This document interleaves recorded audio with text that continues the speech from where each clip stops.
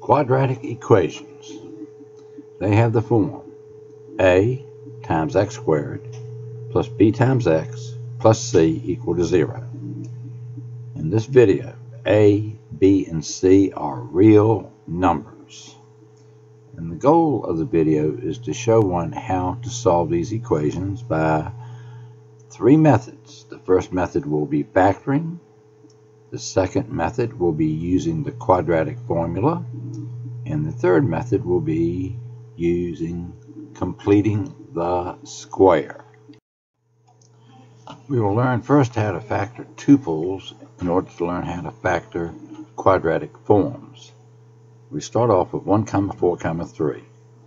3 is in the ones position, 4 is in the tens position, and 1 is in the hundreds position. We want to break up 1, 4, 3 as 1, a times 1, b. Now the rules for multiplying 1, a and 1, b are below. Okay, the red one times the blue one. 1 times 1 is 1. That's the 1 in the 1, 4, 3.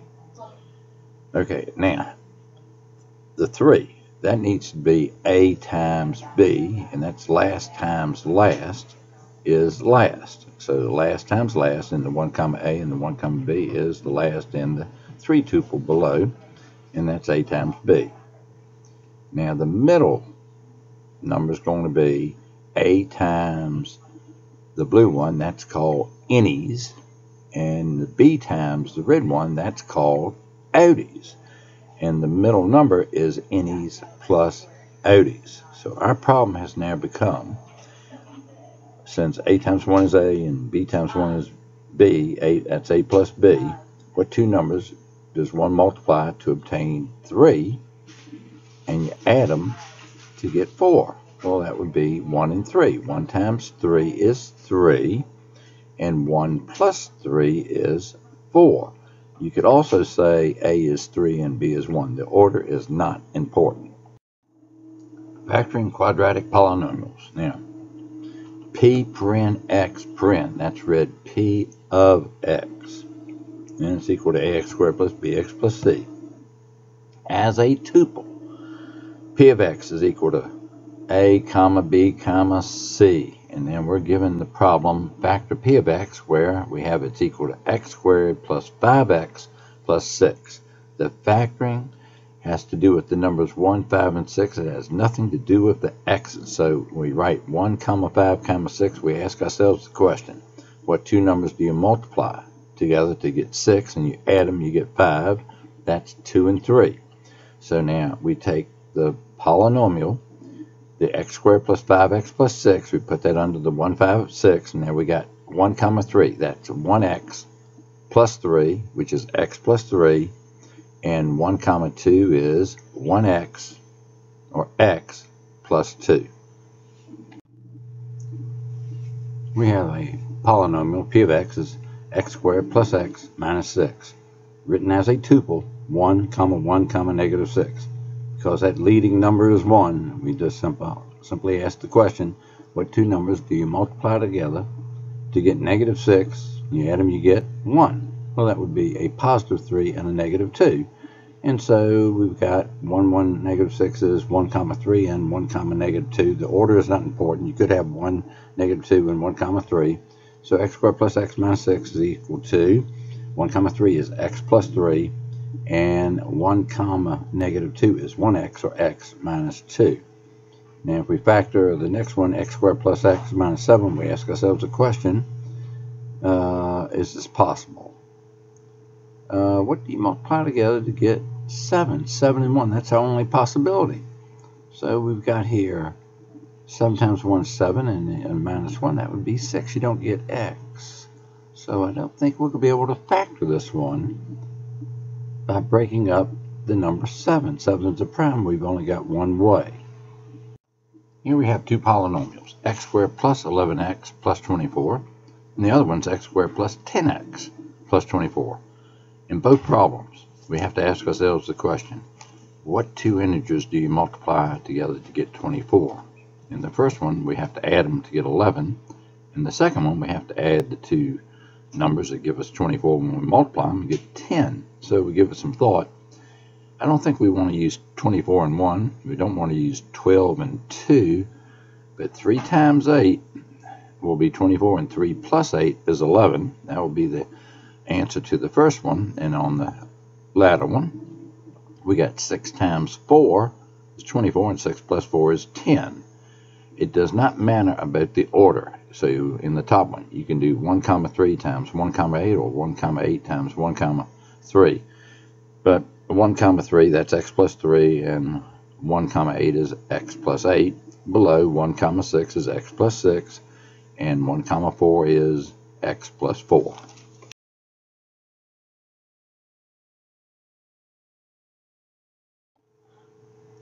Now we come to a somewhat hard quadratic equation. P of x is defined to be 110 times x squared plus 353 times x plus 273 is equal to 0.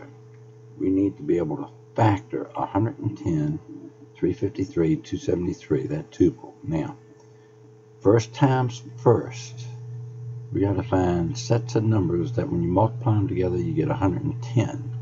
And our choices for the factors are 2, 5, and 11. So you could have 10 times 11, you could have 2 times 55, you could have 22 times 5, the 273. That's 3 times 7 times 13. So we could try 21 and 13. We could try 91 and 3. That's 7 times 13 is 91. You could try 39 and 7. There are all sorts of possibilities. So first times first got to be first, last times last got to be last. Innies plus addies has got to give us the 353. Now the actual numbers that work are given below. 10 and 11 for the numbers that multiply together give you 110. And 13 and 21 are the numbers that when you multiply them together you get 273. And these are the ones that work, because when you do 13 times 11, that's 143. You do 21 times 10, that's 210. 143 and 210 is 353. So now that we've got that, we have factored the quadratic. So we either have 10x plus 13 equal to 0, or 11x plus 21 is equal to 0. Now, if 10x plus 13 is 0, move the 13 to the other side, it's negative 13, and divide both sides by 10. Negative 13 over 10 is a negative of an improper fraction, so it's a negative. 10 goes into 13 one time, you got 3 left, and 3/10. Now we do 11x plus 21 is 0. Let's move the 21 to the other side, it's negative 21. Divide by 11, so it's a negative number. 11 goes into 21 one time, you got a remainder of 10 over 11. And here we have 2x squared plus 7x minus 15 is equal to 0. It might appear hard because we got a number other than 1 in front of x squared, but it isn't. So to factor the polynomial 2x squared plus 7x minus 15, or factor the tuple 2, 7, negative 15, 2 is a prime number. So we'll break that apart as 2 and 1. I left the other spots empty. Now we got choices for 15. We could do 15 and 1, or we could do 3 and 5, 5 and 3. If you finagle with it enough, you'll find that the magic numbers are going to be 2 comma negative 3 and 1 comma 5. And check this out. You have negative 3 times 1, that's innies, that's negative 3. And 5 times 2 is 10. And if you add 10 and negative 3, you get the 7 and the 7x. And it's the minus 15. Now, so 2x squared plus 7x minus 15. You can write that now as with x is 2x minus 3. And 1 comma 5 is x plus 5 is equal to 0. So either factor is 0. So if 2x minus 3 is 0, move the 3 to the other side. 3 over 2 is 1.5, so x is 1.5. X plus 5 is equal to 0. Move the plus 5 to the other side, it's negative 5, so x is equal to negative 5. We have the equation ax squared plus bx plus c equals 0.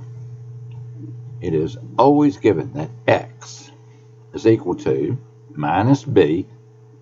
B is the coefficient of x, plus or minus the square root of b squared, and then after you do that, you do minus 4 times a, the coefficient of x squared, times c, the number by itself, and you divide all of that by 2 times a.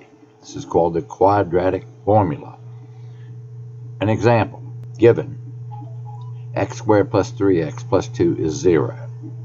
And we're going to solve for x using the quadratic formula. And we notice that we have x squared, but 1x squared is the same as x squared. So a is equal to 1. The number times x is 3, and the number by itself is 2, and everything is on one side of the equal mark. So we simply plug in the numbers. X is equal to minus b minus 3 plus or minus the square root of b squared, that's 3 squared, minus 4 times a is 1 times 2. So divided by 2 times 1. So what we have now, x is negative 3 plus or minus the square root of 3 squared is 9, and minus 4 times 1 times 2 is minus 8. And we're going to divide everything by 2 times 1, or 2. Now, what we have is minus 3 plus or minus the square root of 9 minus 8, the square root of 1. And the square root of 1 is the positive number that you square to get 1, which is 1. And we're going to divide it by 2. We have two answers. Minus 3 plus 1 divided by 2. And we have minus 3 minus 1 divided by 2. Okay, minus 3 plus 1 over 2. Negative 2 over 2 is negative 1. Negative 3 minus 1 is negative 4 over 2 is negative 2. So our two solutions are negative 1 and negative 2. Here we have square roots. So before we continue with the quadratic formula, which has a square root in it, we need to have a better understanding of square roots. Now, the square root of 9 is equal to the positive number that when you square it, you will get 9. And 3 is positive, and if you square 3, you do get 9. So the square root of 9 is 3. Can't use negative 3. Negative 3 squared is 9, but negative 3 is negative.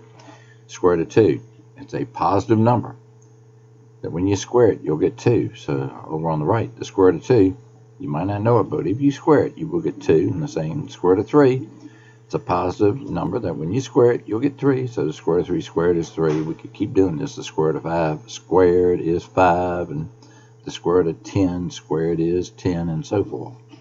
Now the square root of 2 is equal to approximately, that's the equal mark with a circle or a dot above it, 1.414. If you square 1.414, you will get 1.999396. That's relatively close to 2. Similarly, square root of 3, and it's approximately equal to 1.732. Suppose somebody only used 1.7. Now, 1.7 squared. 17 times 17 is 289, so 1.7 squared is 2.89. You might feel that that's not close enough, so we could keep estimating. And suppose we did the 3 decimal places, and we would have 1.732. If you square 1.732, that's equal to 2.999824, and that's pretty close to 3. The set of real numbers is the set of all decimal numbers. Now, integers are real numbers, as 2 is equal to 2.0. We could have negative 4 is negative 4.0, and so forth. Fractions in decimal form are either repeating decimal numbers or terminating decimal numbers. Here are some examples. 2 sevenths is equal to 0.285714, 285714, and repeats in those 6 digits. 1/5 is equal to 0.2, and then you could say 0000 repeating, but most people just say it's 0.2. Fractions are called rational numbers. Decimal numbers that do not repeat forever are called irrational numbers. Some examples: the square root of 2, the square root of 17, the number 0.1010001, and so forth. It has a pattern, but it does not repeat. Now, there is no real number when squared equal to -1. A positive number squared is a positive times a positive. You get positive. A negative number squared, a negative times a negative, is positive. You will never get -1.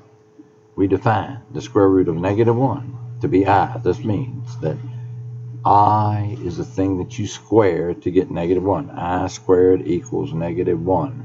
Now, the square root of 3 squared. The square root of 3 is the number that when you square it, you get 3. So we're squaring it. You get 3. The more difficult problem is, what's the square root of negative 3 squared? It's also negative 3, and here's why. With x a real positive number, the square root of negative x we will show is plus or minus I times the square root of x. We will square plus or minus I squared of x and see what we get. So down below we have plus or minus I squared of x, the whole thing squared, plus or minus squared, that's plus or minus 1 squared, that's 1. Then you're going to have I squared times the square root of x squared. I squared is negative 1, and the square root of x squared is x, because x is a real positive number. And so what we've shown is that when you square the square root of negative x squared, those things for it, you do get negative x. So for any real number, say wiggle, the square root of wiggle squared is wiggle. Now, when we did this above, we got plus or minus I squared of x, and we would call the plus I squared of x the principal value. But where it takes place is below the square root of negative 9.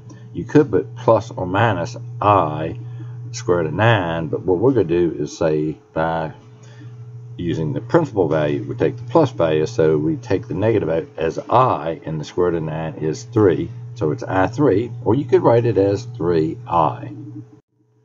In this example, we have x squared plus 3x minus 2 is equal to 0. We might try to factor it. The problem is, are there any two integers that you can multiply together to get negative 2, and you add them, you get positive 3? No. So we're going to proceed and use the quadratic formula. Now, again, 1x squared is x squared, so a is 1. The number times x is b, that's 3. And the number by itself, c, is equal to negative 2. We simply plug the numbers into the formula. Now, x is going to be minus b, minus 3, plus or minus the square root of, then we're going to have 3 squared, that's 9, and then you have minus 4 times a, 1, times c, negative 2. Now, negative 4 times negative 2 is 8, so we have 9 plus 8, and that's 17. So, x is going to be now minus 3 plus or minus the square root of 17 over 2. We could leave our answer like this, but if we want to go ahead and write each one out, we would have minus 3 plus the square root of 17 over 2, and minus 3 minus the square root of 17 over 2. Now we have x squared minus 3x plus 2 is equal to 0. Now again, 1x squared is equal to x squared, so a is 1, b is negative 3, and c is 2. When we plug them into the formula, x is equal to minus b. A minus 3 is 3, plus or minus the square root of negative 3 squared minus 4 times a is 1 times 2 is c. And then we're going to divide by 2 times a, or 2 times 1. Now, we have 3 plus or minus. Negative 3 squared is 9. Minus 4 times 1 times 2 is negative 8. And we divide everything by 2. So we have 3 plus or minus the square root of 1, which is 1, divided by 2. We got two answers now. 3 plus 1 divided by 2, and 3 minus 1 divided by 2. And this works out to 2 and 1. Now, in this example, we have x squared minus 3x plus 5 is equal to 0. Again, 1x squared is x squared, so a is 1, b is negative 3, and c is 5. When we plug it into the quadratic formula, we have minus a minus 3, that's 3, plus or minus the square root of negative 3 squared, minus 4 times 1 times 5. This simplifies to 3 plus or minus the square root of 9 minus 20, everything divided by 2. And this is equal to, simplification, 3 plus or minus the square root of negative 11, everything divided by 2. We take the negative out as I, so we have 3 plus or minus I, square root of 11 over 2. So there are no real numbers that make x squared minus 3x plus 5 equals 0, but we do have complex numbers, 2 of them, that make it 0. In this problem, a little different than the previous ones. We're given that 3x squared minus 5x plus c is equal to 0. Now, that's an equation. If we just have 3x squared minus 5x plus c, that's a polynomial. We're to find the range for c such the roots of the quadratic equation are real numbers. If we had just had 3x squared minus 5x plus c, we could say find the range for c such that the zeros of the quadratic polynomial are real numbers. Now, in our case, a is 3, b is negative 5. We use the quadratic formula. X is going to be minus 5, that's 5 plus or minus the square root of negative 5 squared minus 4 times 3 times c, and it's divided by 2 times 3. We're concerned with, to make the numbers real numbers, that the thing under the radical, that's the square root symbol, must be positive or 0. So minus 5 squared minus 4 times 3 times c must be greater than or equal to 0. If it's less than 0, we're going to have I in the answer. That's not going to be a real number. Equivalently, if we move the negative 5 squared, that's 25, to the other side, it's now negative 25. So we got negative 12 times c is greater than or equal to negative 25. We divide both sides by negative 12. We will change the inequality sign. So now c is less than or equal to negative 25 over negative 12. That's a positive number. 12 goes into 25 2 times. You got 1 left, 1/12. So our solution set we could write in set notation. It's a set of c. That bar is called such that c is less than or equal to 2 and a 12, or it's all the numbers greater than negative infinity and less than or equal to 2 and a 12. Notice, a bracket on the right side means you include the endpoint. On the other side, it's a parenthesis. You can't get to negative infinity. It's the numbers greater than negative infinity. Complete the square, another method for solving quadratic equations. We see below on the left tuples. We have the tuple 1, 12, and we're after the number that we put after the 12 so that that is a square. The method is very simple. Half of 12 is 6. So 1, 6 squared is equal to 1, 12, 6 squared is 36. So that goes in that slot. And 1, 12, 36. Bring the 6 down. Move the 3 over to the 12, that's 15. Move the 1 over to the 1, that's 256. And sure enough, 16 squared is 256. Now, with equations, identical method. We have x squared plus 12x, and we're after what number do we add to that so that x squared plus 12x plus the number is a square. Half of 12 is 6. So we got x plus 6 squared, and the number is 6 squared. That goes in the slot after the 12x. So x squared plus 12x plus 36 is equal to x plus 6 squared. We have completed the square. Notice in these two problems, it was 1x squared at the start, and it was a 1, 12. A 1 is at the start in each problem. So we have 4 problems with tuples and the corresponding problems with polynomials. You can click the screen and that will pause it, and then you can continue the video and the answers are given in the next part. Here are the answers. If we work with the tuples first. Half of 18 is 9, and 9 squared is 81. Bring the 1 down. The 8 goes to the 18. That makes 26. Bring the 6 down. The 2 is added to the 1. That's 361. That is 19 squared. 1 negative 6, 9. Is that equal to 1, negative 3 squared? Add a 10 to the negative 3. Take away 1. That's 7 squared is 49. On the left-hand side, add 10 to the negative 6. Take away 1. That's 49. Okay, now we got 122, 121, half of 22. That's the 11. And 11 squared is 121. 1, 11. Move the 1 over. That's 21 squared. That's 441. Let's check it out. The 1 comes down. The 12 gets added to 22. That's 34. The 4 comes down. And the 3 gets added to 1 to make a 4. 441. The last one. Okay, half of negative 10, that's the negative 5. And negative 5 squared is 25. Add a 10 to the negative 5, take away 1. That's 5 squared. That's 25. Let's check it out on the other one. Bring the 5 down. The 2 gets added to negative 10. That's negative 8. Add a 10 to the negative 8. Take away 1 in the next column. That's 25. And we'll look at the x's, but we'll do this a little differently. Same numbers, but think of x plus 9 squared as x plus 9 over x plus 9. And we're going to do vertical, vertical, crisscross. Makes it very simple. So you got x squared, you got 81, and you go crisscross, you got 9x and 9x, and that's 18x. Do the next one. You got x minus 3 over x minus 3. The vertical is x squared. Another vertical is 9. Then you go crisscross, you got negative 3x and negative 3x, that's your negative 6x. X plus 11 squared, x plus 11 over x plus 11, x squared, 121, go crisscross. 11x and 11x, that's your 22x. And do the last one. X minus 5 over x minus 5. You got x squared, vertical, vertical. Negative 5 times negative 5 is 25. Now you go crisscross. Negative 5x, and that's negative 10x. A very quick way of checking your answers. In these problems, these are quadratic equations, but there's no x term. So in other words, the first equation, we have x squared plus 0x is equal to 9. They're relatively simple.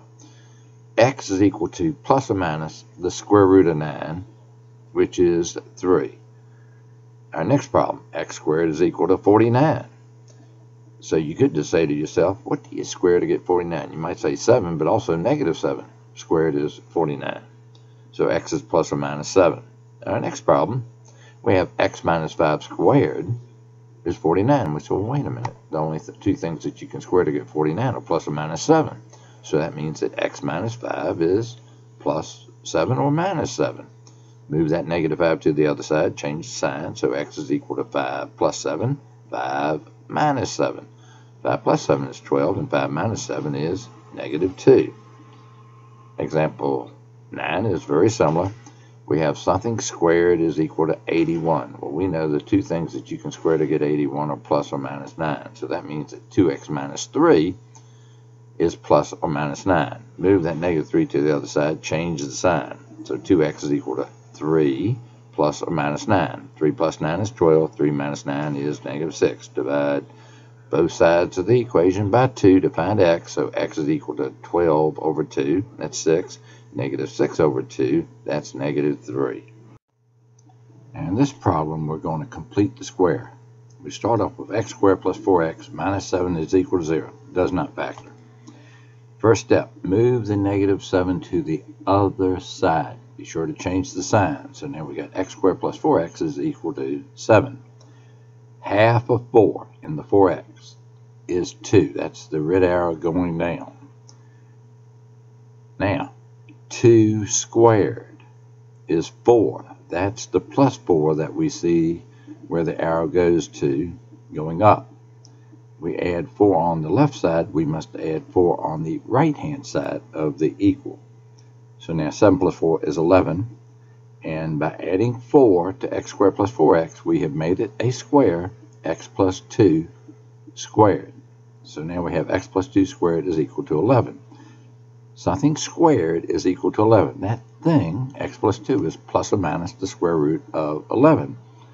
That's x plus 2. You've got to move that 2 over. So x is negative 2 plus or minus the square root of 11. The square root of 11 is an irrational number. The decimals go on forever. They do not repeat. We'll just leave it as the square root of 11. In this equation, we have x squared plus 6x minus 5 is equal to 0. Does not factor. Move the negative 5 to the other side. Okay, x squared plus 6x is equal to 5. Half of 6 is 3, and 3 squared is 9. We add a 9 to the x squared plus 6x, and that makes x squared plus 6x plus 9, x plus 3 squared. We have completed the square. We added 9 on the left side, you add 9 on the right side. 5 plus 9 is 14. Something squared is 14. That thing, x plus 3, then is plus or minus the square root of 14. Move the 3 to the other side, change the sign. X is equal to minus 3 plus or minus the square root of 14. There are two answers. Minus 3 plus the square root of 14 and minus 3 minus the square root of 14. Now we have x squared minus 3x minus 5 is equal to 0. Does not factor. Move the negative 5 to the other side. Now, half of negative 3 is negative 3 over 2. Negative 3 over 2 squared is a positive number, and 3 over 2 times 3 over 2, multiply the tops, multiply the bottoms, is 9 over 4. Divide 4 to 9, it goes 2 times, you got 1 left and 1/4, so it's 2 1/4. So we've added 2 1/4 to x squared minus 3x to make it a square, x minus 3 over 2 squared. And we also now must add 2 1/4 to the 5, and that makes 7 1/4. So now what we have is something squared is equal to 7 1/4. That thing, x minus 3 over 2, is plus or minus the square root of 7 1/4. We could just move the 3/2 over and be done, but some people say you can't leave a denominator in the radical. So here we go. We do 4 times 7, that's 28, plus 1 is 29 over 4, and the square root of 29 over 4 is the square root of 29 over the square root of 4, which is 2. So we have x minus 3 over 2 is equal to plus or minus the square root of 29 over 2. Move the negative 3/2 to the other side. It's positive 3/2, which is 1 1/2. So now we have x is equal to 1 1/2 plus or minus the square root of 29 over 2. Now this video was just basics. We didn't do any word problems, and if we do word problems, then the video might be about 10 hours long. So I decided we're just going to learn how to solve quadratic equations, but there are many applications to such equations.